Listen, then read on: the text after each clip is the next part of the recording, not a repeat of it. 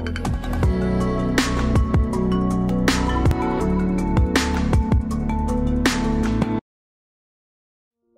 afternoon, dear learners. Today we will consider the principles of the implementation of the PCR-analysis method for educational purposes. For example, the MycN gene.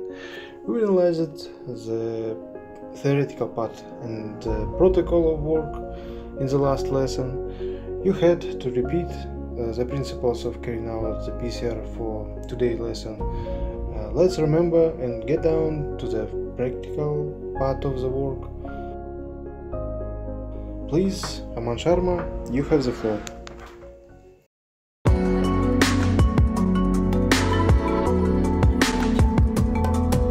Good afternoon to everyone. Today I am here to explain about the MycN gene. As you know, there are many factors which can cause cancer, and one of the factors is the MycN gene. MycN gene is the second most reason which cause the cancer in the children below the age of 5. The MycN gene amplification causes the neuroblastoma. Now I will tell about the functioning of the MycN gene. MycN gene can be suppressor or activator. Now if there is the MycN gene amplification in the children, it can cause the disturbed cell cycle.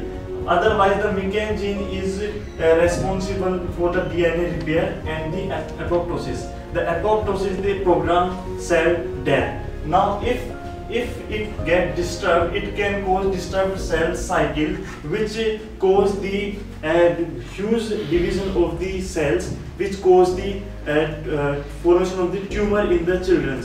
Like if there is one cell in the children and the MycN gene gets disturbed, the cell will divide into many cells, and it will cause the tumor in the children, and this tumor will multiply and cause the cancer in the children. Now the neuroblastoma mainly affects the adrenal gland in the children, and other portions are the throat cancer, stomach cancer, and the lung cancer. Now the reason for the MycN gene amplification is found to be the prognosis, that is when the disease is not cured fully, and the second is the introduction of the oligonucleotides. Now in this class we will discuss about the MycN gene amplification in the two human cells. Now these two human cells are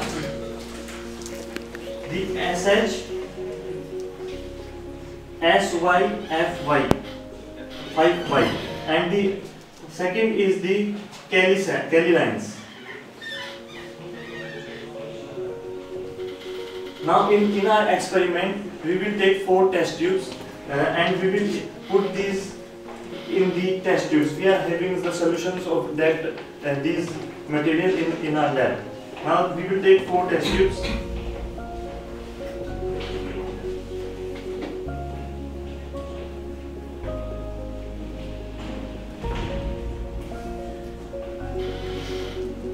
Now in the 2 test tubes we will introduce the SH, SY, 5Y, and the 2 test tubes we will introduce Kelly lines. Now the first 2 test tubes will have the gene mycin, and the second 2 test tubes will have the gene timion. The timion is the control primer cells.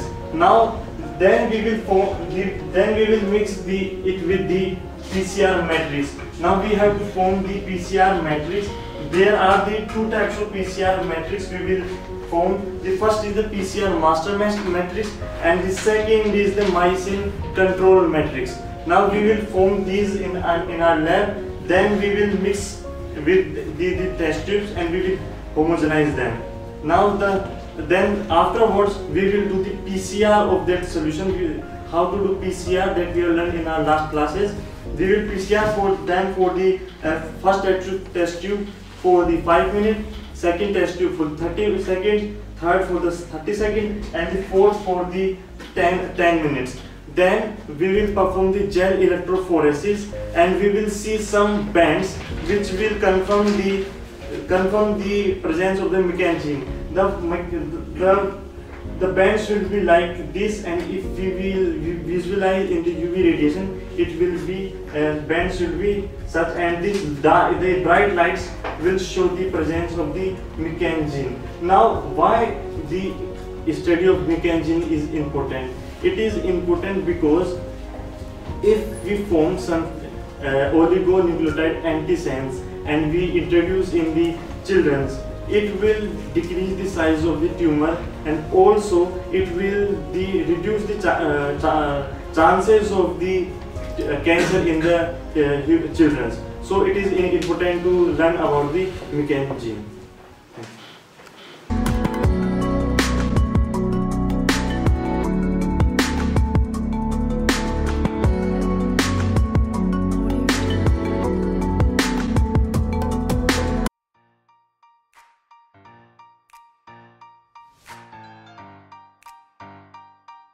About your step, can you explain about it? Yes, sir. We have to do about gel electrophoresis, and we can see these bands on these tubes, and we have to mix the suction and discharge, and using a micropipette, and then we make 4 PCR tubes, and tube 1 contains FH DNA and NFM premix, and tube 2 Kelly DNA and NFM premix, and then MycN gene and FH Then we further proceed to PCR with the different cycle, 40 cycles, which include different temperatures. And then we move forward for gel electrophoresis. We can find the different types of band, 4 different types of band using our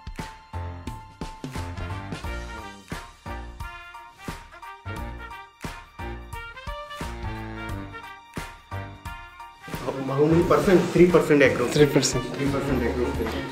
8 dB. This is tri, borate, and ADTA. From 0.5x containing ethylene bromide, 0.5 microgram per milliliter, which is used for fibrin green. And then we add 1.1 microliter of loading buffer. And then Subhash, okay.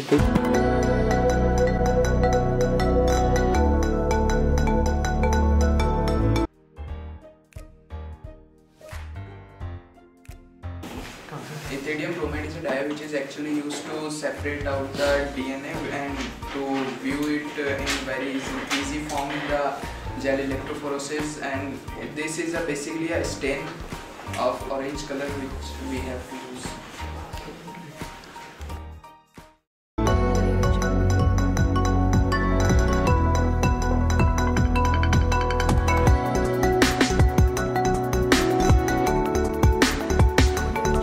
Firstly, we will explain about the PCR's steps. There are some total 3 steps. Firstly, denaturation, then annihilation, then extension. In firstly denaturation, there will be a breaking of hydrogen bond, which we all know that DNA have a double helix model. Then it will break down, and then there will be two standards, and then in the next step, their polymerase enzyme will make the second strand of the DNA, and which will make the other strand of DNA, and then it will be, we can also say that it will copy, or there will be a new DNA formation. So it is also known as that. And then Oh, it's right, Aman? so in the PCR there are mainly 3 processes, that is denaturation and the annealing and the extension, and we have done the denaturation. Annealing is the addition of the 2 compounds, and extension is the we increase the number of them. So this is the PCR, and we use the enzyme polymerase in the process of annealing. So this is it will make the okay. So, and then it's a machine, as you can see. This is the first, and here we put it.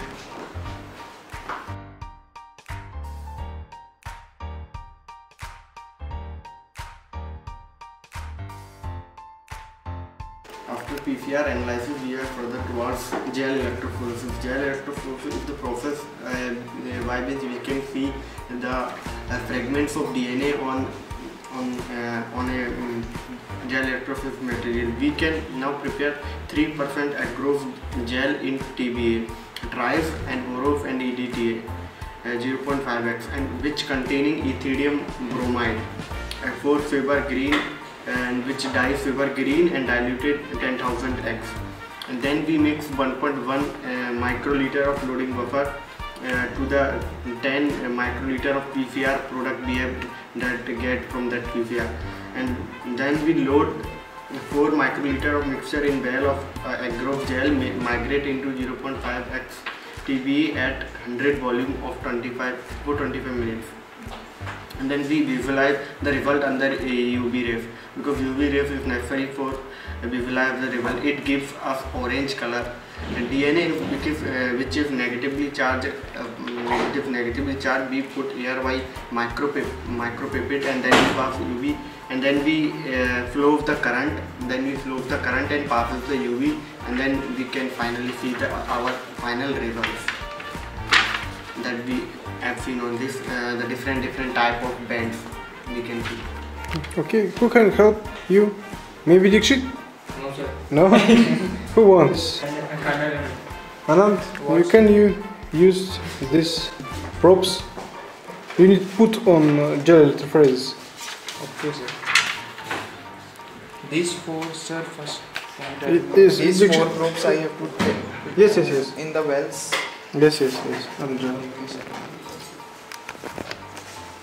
Akshat, you can say him what he need to do.